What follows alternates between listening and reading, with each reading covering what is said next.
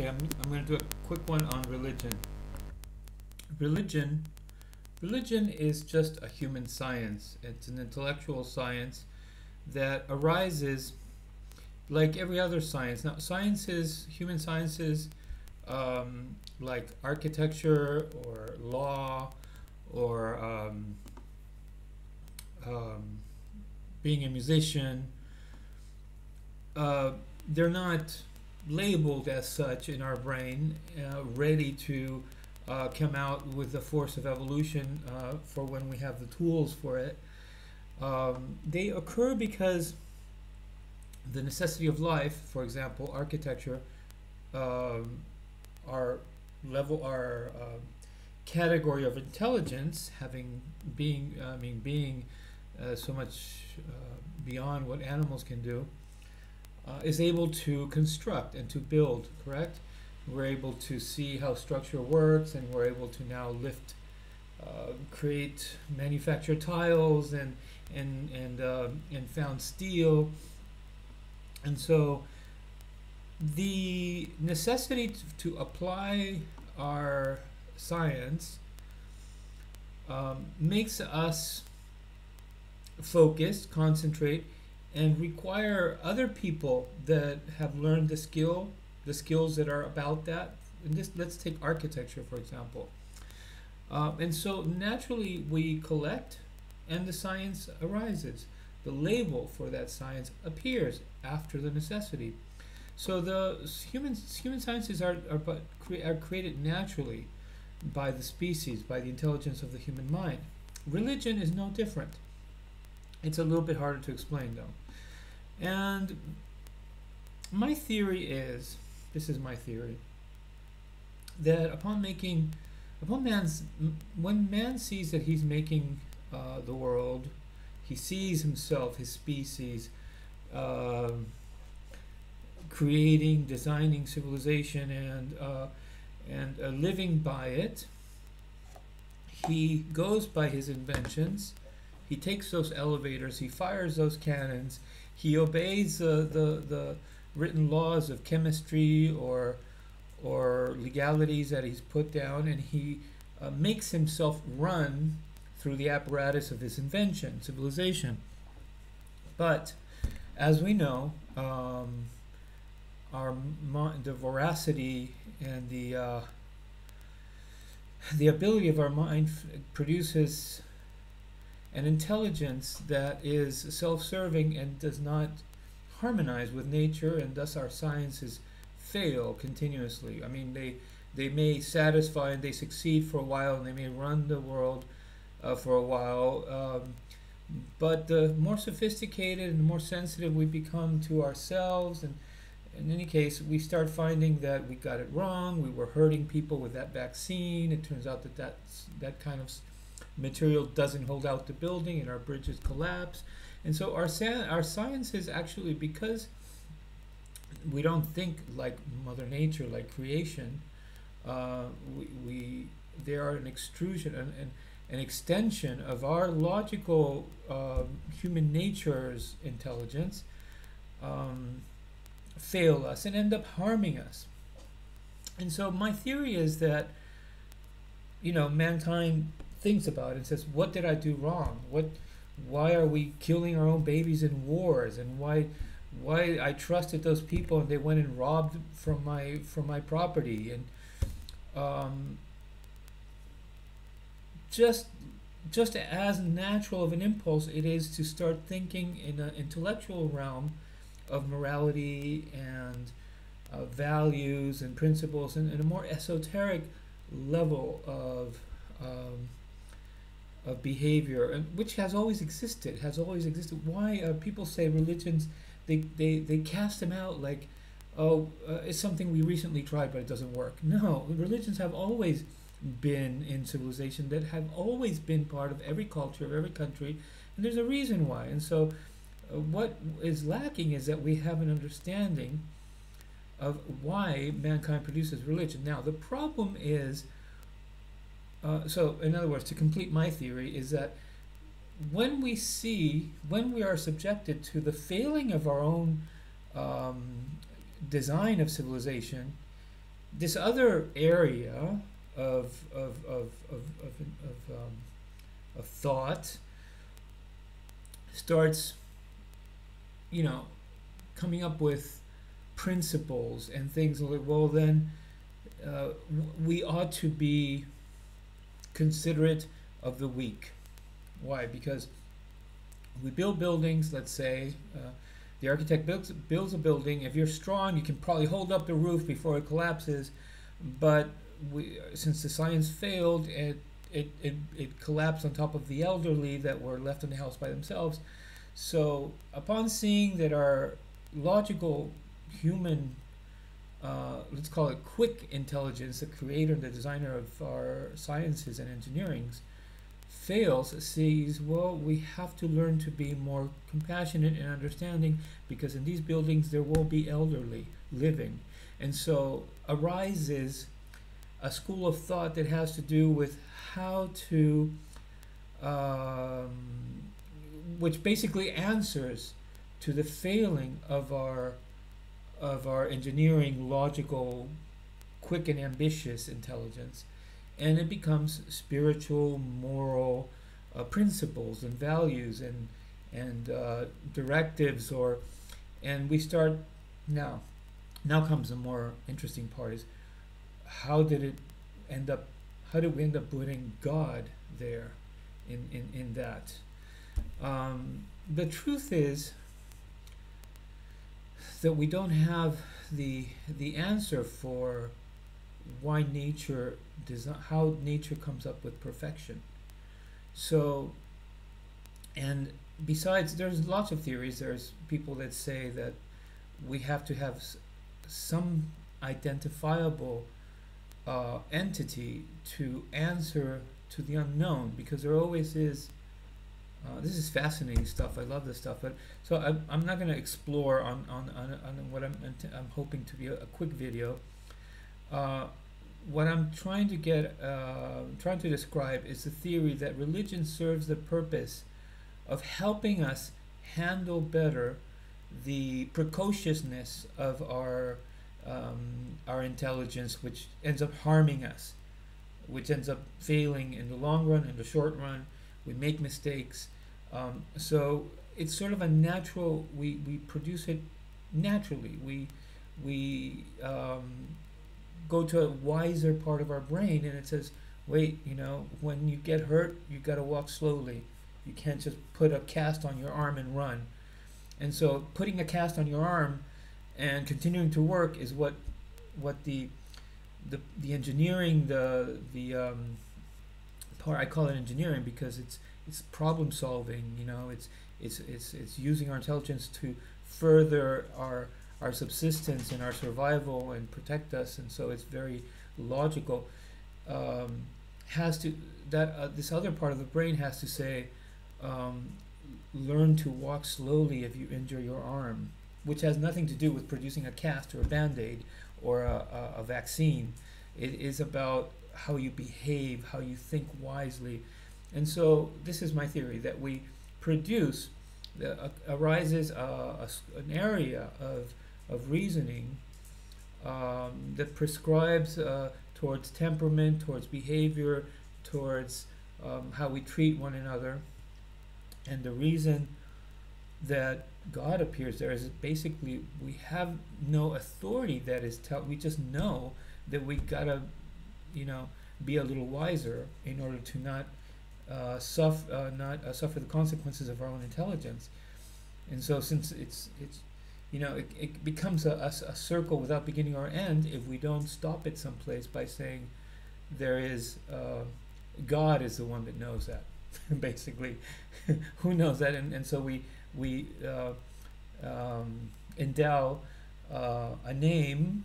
And it actually, this goes into existing already theology, because in theology we talk about God not having a name and being a force that hollowed itself out of the universe and the unmentionable one, and it has to do with this predicament that we have a wisdom, a collective and individual wisdom that says, yes, we like our intelligence, it's working great, but now, since we never had this this understanding of us producing both of these, there has never been a relation between religion and state or science, and we've really been all over the place. We change and we start saying that evolution is against religion. And today you could actually, the idea of God and religion has gotten so exploratory and so big that you can easily say, well, why could not God also contain evolution? Why does evolution have to deny God? If God is a great creator of the universe, then he made evolution for many planets. So it's a great time to be thinking about this. But religion is not an enemy. We have used the ways that we have phrased it and created stories and created the spirit about it, the sort of authoritative environment of it. We vest ourselves with, we say God is on our side, and so we're better than you, and so we ruin it. Sort of say we use it to justify wars, when in reality the religion itself is not what causes the war. And in spirituality, in Scripture itself, it says, don't just like do as I say, don't try to be me, or not as I do, or something, right? It's there are these little, there are several instances throughout religions. The center is always attempted to be weakened, and there's teachings that says don't try to put your finger on it, or who, what, or God is. And we don't even hear that. This is probably the wisest and most important teaching of religions, to not try to own it, to not, but you have to also, to be able to think in this way, you have to be able to be secularly religious. You have to be able to confidently say, well, we wrote religions. It wasn't written by God. Now, God may inspire all of life and everything we do. And now there's New Age religions that say God is everything, which don't contradict this. So there could be a paradox. There is a paradox that we're just not very, that we're not paying attention to, which means God made it, our creators made it possible for us to be the creators of every word and idea about religion. At the same time, they made it happen so that we realize we can work on that. We can make a religion that is wise about teaching ourselves how to be careful with ourselves, which is basically what religion is. It tries to teach us be careful. Instead of seeing it that in a way that the way it has always existed has separated two ideas. You're either religious or you're not religious. The church exists, and it doesn't mix with state. And even if where you have states and nations that are religious states, like Iran or the Vatican or many Latin American countries, they have their official religion is Catholicism. We still keep it separate. We don't. We have not known a world where we honor religion as something that is necessary so that we can be wise about how we invent civilization and how we treat one another.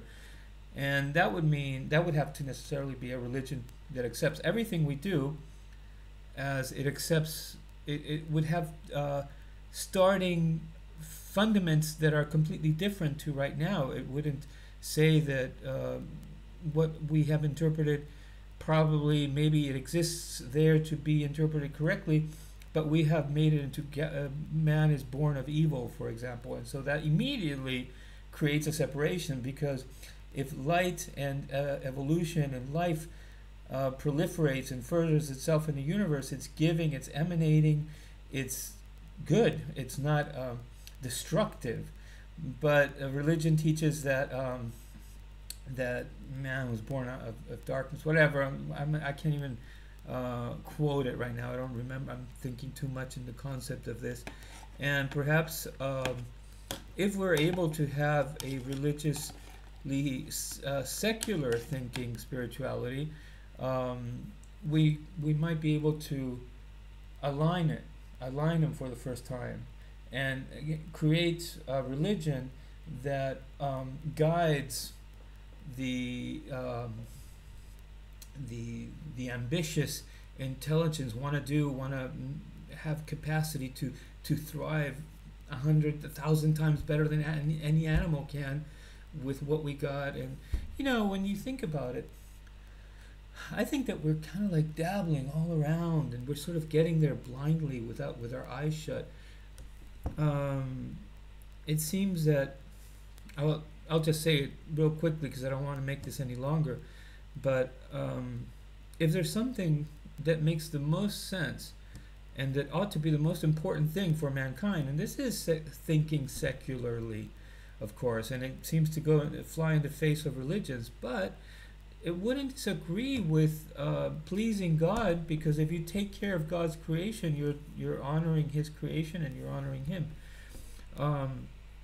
And so, that said, if you think about what is the most important thing for mankind, what is the most important thing for the species, it is definitely that we have a good house, that our air is clean, that we don't breathe our basic essential elements of life, food and air and water, and there are no toxins, And what are we doing? We're actually all around there.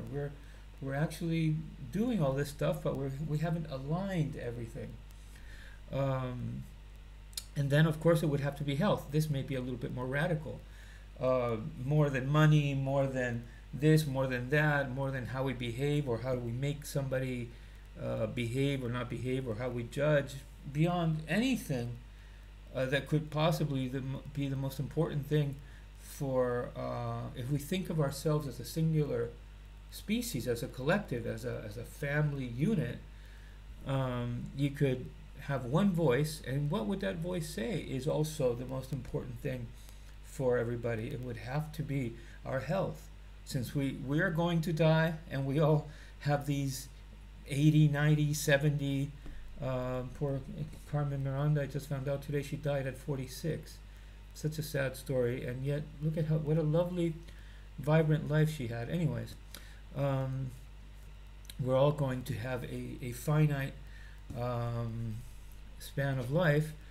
I would guess that what should matter more to us and to everybody, and should matter to us about other people, is that span of life is the healthiest, happiest, most satisfied, most fulfilled experience that we can have when we come to this earth. So you have already two principles that are could result in scientific, political, ambitious part of the brain, and you have already esoteric, moral, spiritual principle, values area that is producing that. So it seems that what religion and government, let's just say, or sciences, or architecture, or medicine, are basically our two forces, like the queen and the king. The king rules, and it's the one that goes out and conquers and say, we're going to take over that other country, and the queen doesn't, right? The queen is there, and not in Britain, obviously, but in the traditional sense of king and queens, she's there, wisdom, close to the counsel of the priest, he approaches her before she talks and speaks wisdom to her lord, right? And so it seems that that's what the world could be, is the house of spiritual wisdom and guidance, and the one that's doing stuff, that's ordering and administrating the world. So you see, religion can have a form, a comprehensible, and like I explained at the very beginning of this, it obviously has been produced by a natural need, and I think this theory that I have attempts to explain what that natural need is.